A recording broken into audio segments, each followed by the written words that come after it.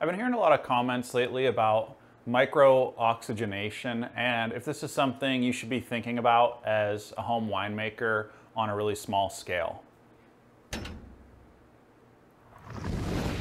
So today we're going to talk about what is micro-oxygenation, why is it something that people do, and how does this apply to someone who's maybe not making wine on a really large scale like these 1,000-gallon batches. As home winemakers, we're more used to things like 6 gallons at a time up to 30 or 60 gallons at a time. So micro-oxygenation is a technique that is used to try to replicate what's happening in a wine barrel.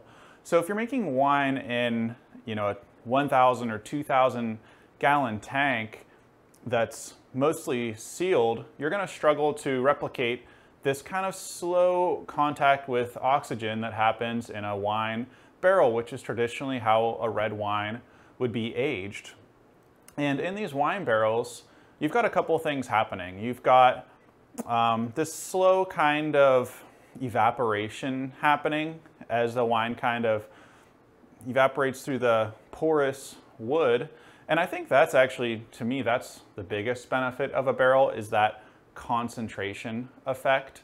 But the other advantage of a barrel is over time, you're getting this really, really slow oxygen exposure, which can help to round out the tannins in a big, bold red wine. It can make it drinkable a little bit sooner. It can help stabilize the color. It can kind of just add a little bit of texture or body to the wine. So these things are generally perceived as good things. Now there's other things with a barrel, like if you use a small barrel, like a 15-gallon barrel, that it's just hard to manage because you're micro-oxygenating at such a fast rate that if you're not on top of the SO2, sulfur dioxide, and measuring it every time you top up that barrel every month or so, you're going to oxidize that wine to a bad place really quickly. I mean, as quick as something like 3 months.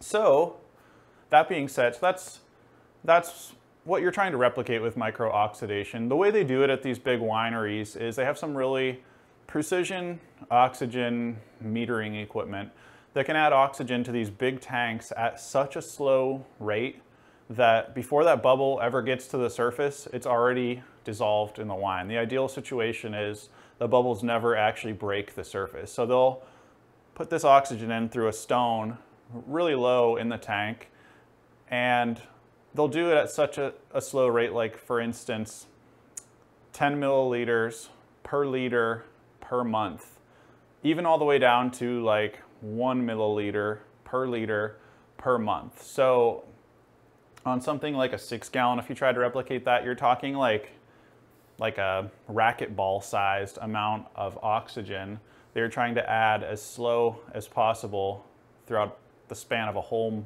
month. So you can see it's really very precision equipment that they're using to do this, and it's not something you kind of want to willy-nilly just kind of start bubbling oxygen into your wine. Personally, I don't think that you need to do micro-oxygenation when you're working at small volumes like these 6-gallon, 5-gallon, 3-gallon, 1-gallon jugs. And I'll talk about why. So this is a growler, which I like to use little things like this, 1-gallon jugs and growlers to catch any overflow. Like if you rack a 6-gallon into a 5-gallon, you might end up with some odd amount of wine, like a half a gallon left. And what you'll notice on here is I've got a screw cap on it instead of an airlock like I've got on all of these. And it's not that I can't put an airlock on here. I actually will if this is still actively bubbling, and it'll fit fine with a number like a 6.5 stopper. But the reason I don't have an airlock on here, this is done fermenting.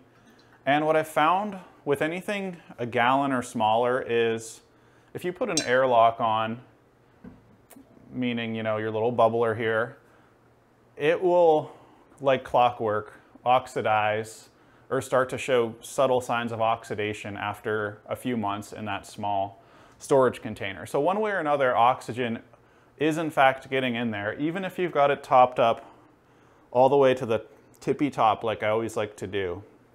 And I think I've come up with some maybe theories that I think are pretty sound as to how is that oxygen getting in there when you've got such a sealed thing. The most simple thing is, as the air cools and heats throughout the daily cycle, the wine could expand and contract a little bit and actually push a bubble this way and then push a bubble back the other way, which would just be a pretty simple way to get oxygen into there.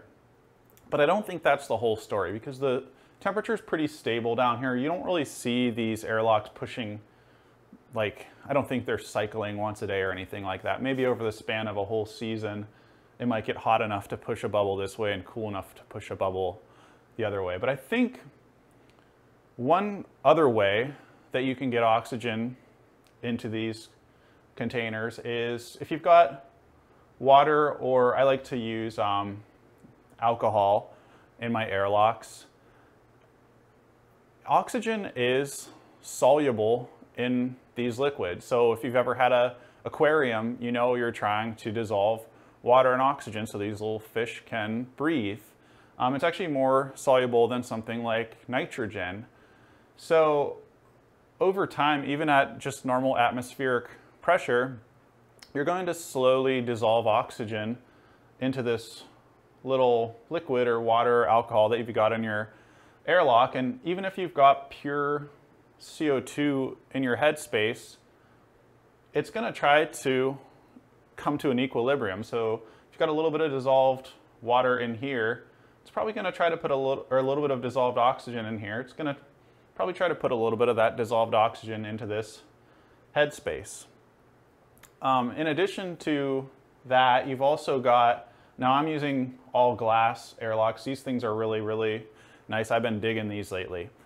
But what I otherwise would use are these plastic airlocks. And as we know, plastic is not totally super airtight. That's why you'll see some really fancy things going on in ketchup bottles where they've got like 7 layers of plastic to try to prevent that oxygen from permeating through that plastic. So I think another source of oxygen could be, there's a decent amount of surface area here in these plastic airlocks that it could slowly just leak a little tiny bit of oxygen through that way.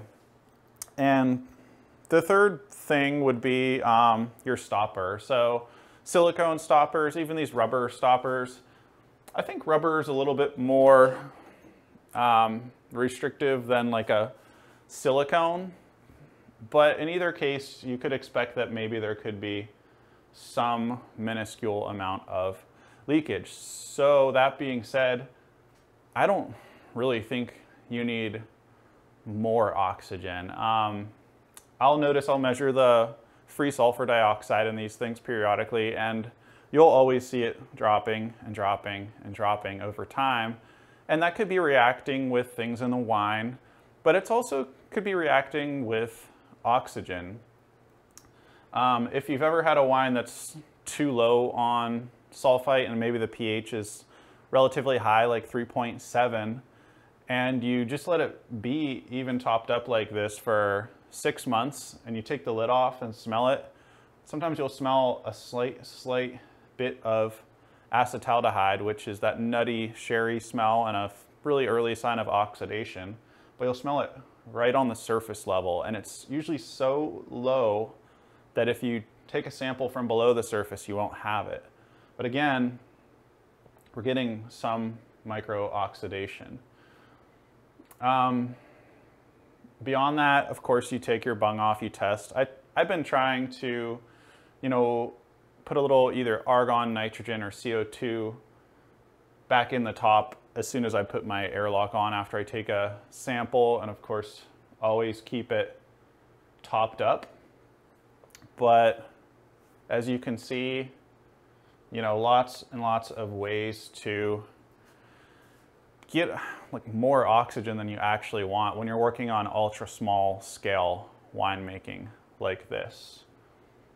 If you ever are working with, you know, little 1 gallons of wine, I don't love to bulk age in that small of a size for that long, unless you do have it hard capped with like a screw cap, and you might even want to give it like a little shake every once in a while and crack it. Just make sure there's not any pressure building up in that, because you don't want to, it'll shatter it if it actually tried to ferment in here. You might ask, well, why don't you just, if you're trying to prevent oxygen, just put a like a solid bung on here. And I've experimented with that, but that is so scary. I've found that a little expansion can just pop that bung right out. And if you're not down here checking it constantly, you might go a few days with a missing bung or stopper. And of course, that is a recipe for just total disaster. So we don't want to ever see that happen. My system for kind of trying to minimize oxygen is this. I use these rubber stoppers.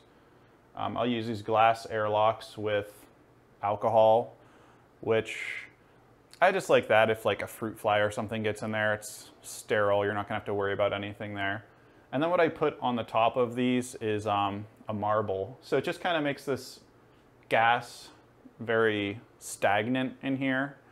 So as the CO2 tries to push out, I like to think I sort of trap it in there pretty nicely, and that seems to work out pretty good. So the summary, if you want to play with micro-oxidation, I would almost just say don't. But hey, it's up to you. And if you have any experience with this on a really small scale and have actually seen success, I'd love to hear it in the comments below. If you like content like this, make sure to subscribe. And for more content, you can always check out my website, smartwinemaking.com. And for even more exclusive content, you can swing by my Patreon page, patreon.com/makewine. Thanks for watching.